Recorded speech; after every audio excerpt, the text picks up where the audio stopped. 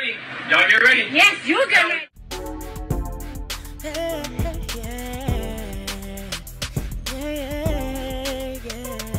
If you want the latest news in the streets, join us and tune in for the tea. Breaking news with integrity. So tell your friends and your family. It's the Lovelyti TV show, bringing you good tea and good vibes. It's the Lovelyti TV show. Be sure to share, like, and subscribe. And so they're saying that Mia, and Mia's kind of like racially ambiguous. I think she's like Mexican and black. I know her mom's black. I think her dad is, I don't know, she looks Hispanic to me. But she got into it, Wendy, behind Peter Thomas, who is Cynthia Bailey's ex-husband. And they were down in Florida. Words were exchanged. Mia got really pissed off. She like threw a glass or a drink at Wendy. Wendy then went off on her. They went back and forth. And so basically, people are saying that it's very interesting how the cast is acting towards Mia. Like when Mia popped off, all of a sudden, you know, the Blue-Eyed Bandits, Giselle, and who's the other one, Robin, they're not scared. But when Monique was popping off on Candace, because remember, Monique beat the shit out of Candace. And Monique is my girl. Candace is annoying as hell. She's a little chihuahua. Monique did what she had to do, okay? But when Monique beat the brakes off of Candace, remember the Blue-Eyed Bandit, which one is that? The one that was married to Pastor Jamal Bryant. What is her name? Robin and, I be forgetting these people's names, child. She went and hired security.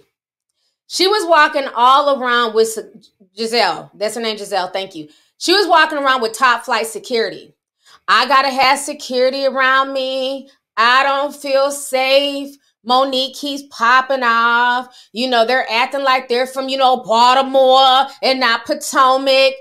It was all this energy for, you know, Monique was seen as like, you know, like she was acting hood and all this. And Monique is not hood by any means. Monique just got tired of Candace constantly just like a chihuahua. You know, sometimes, you know, them little dogs that just barks, you just got to kick them. Get your ass away. You know what I'm saying? Like, shut up with all that fucking chirping and shit. Not going to bite anybody. Just run to the fence every time I walk by. Just chirping and barking out loud and stuff like you're a damn Rottweiler. Shut your ass up, okay? I'm sorry, this little dog that used to just always harass me when I used to walk past the fence. I swear the damn dog was racist. But yeah, the dog reminds me of Candace, just little and loud for no reason. I can walk past a big old dog, won't pay me no mind. Walk past a little dog, the loudest thing on the damn block. So Monique, you know, did what she felt she had to do. I'm not saying I agree with violence, but I kind of saw where Monique was coming from, right? But yeah, everybody needed protection from Monique. Everybody needed security. You know, nobody was willing to give grace to the black woman. And so eventually Monique left the show. She's like, fuck this, I don't need this show. And so from what I'm hearing, the Green-Eyed Bandits are, for some reason, there's no security behind them now. Now that Mia done got up and threw a glass and, you know, tried to put hands on Wendy and all this other stuff, it's just like, oh, you know, Mia did what she had to do. Well, damn, didn't Monique do what she had to do against Candace? So a lot of people calling out the colorism. And then also, it's like, you know, once Wendy popped off, she was wrong. But with Mia, it's like Mia's getting praised and people are clapping for her. And, you know, I'm glad you went off. And, you know, I'm not the biggest Wendy fan. I'm not a big fan of any of these people, to be honest with you. My show is Real Housewives of Atlanta. But, you know, y'all got me watching Potomac. So, you know, I watch for the key. But, you know, I do find that very strange that everybody needed protection when it was a fight between the two black girls. But now that, you know, Mia done popped off, it's, you know, nobody needs protection and everybody's standing with Mia. Mia did what she had to do. Yeah, you know, colorism is real. And, you know, and it's sad. And yeah, Mia's very messy. She's very messy. Like I said, they're just all messy. And this is a very old cast. You know, with the exception of who's the little mixed one with the white husband who goes every which way. I forget her name too, with the two babies. Dean's mama. I know Dean the Bean, her baby. Ashley Durberry.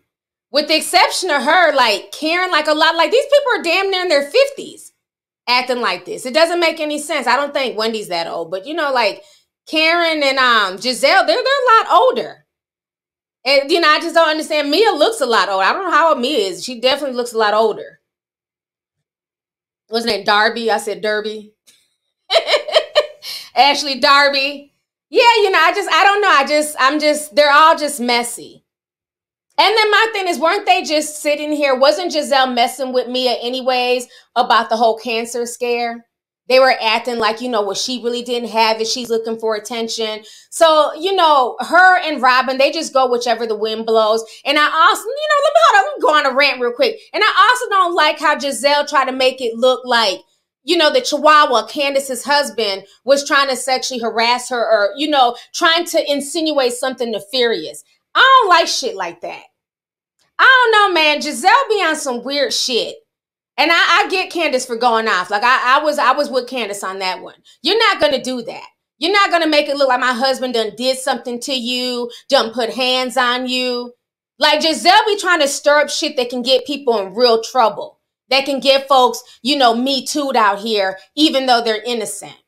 So I didn't like that. I think that's probably why I had stopped watching for a few weeks, because she kind of annoyed me with that. Yeah, just really messy. Now, Robin, I will give Robin her props for when she was talking to Wendy's and them about it. And then she also had, she don't fool with Wendy, excuse me. She was talking to her husband and she was talking to Candace about it. And she was saying that she didn't agree with how, you know, Giselle went about her moves, that it was disrespectful. You know, Giselle's trying to make a mountain out of a mountain. She's trying to like turn a little situation into something bigger than it is. And I don't respect that. So, yeah, this is a bunch of old crazy ladies on a show that we all watch. They're all a mess. But yeah, I do find that very interesting that, you know, all of a sudden now nobody is scared of Mia. You know, Mia's not a thug, but Monique was a big old thug. You know, they had to have security with Monique. And then Monique, you know, they had her like she had to go into counseling and keep apologizing, and then Candace tried to press charges and the judge threw it out. It was a mess. It was a mess. I do like Karen. Karen has grown on me. Karen is funny. She's grown on me. Yeah, there's definitely, you know, like I said, colorism is big in every aspect of life, you know, on reality television, you know, in the real world. It's definitely a thing. Oh, they kept calling Wendy ghetto. Oh, interesting. So Wendy's ghetto, but Mia's not ghetto. Mia's as ratchet as they come. I'm sorry. She got money and she married well, but she's ratchet. She's hood. She's just as hood. Yeah, I don't get it.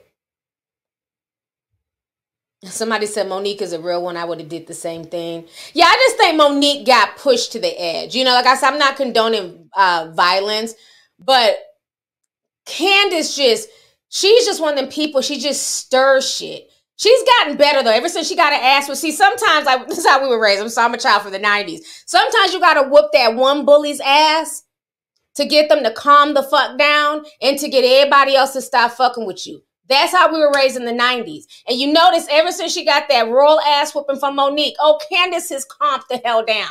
Because I couldn't stand Candace. Now I can watch her and not be as annoyed. I used to call her tissue box. So I think Monique putting hands on her helped. Because it's like, everybody's not going to deal with your shit. Reality television or not, you're not going to keep messing with me and keep messing with me.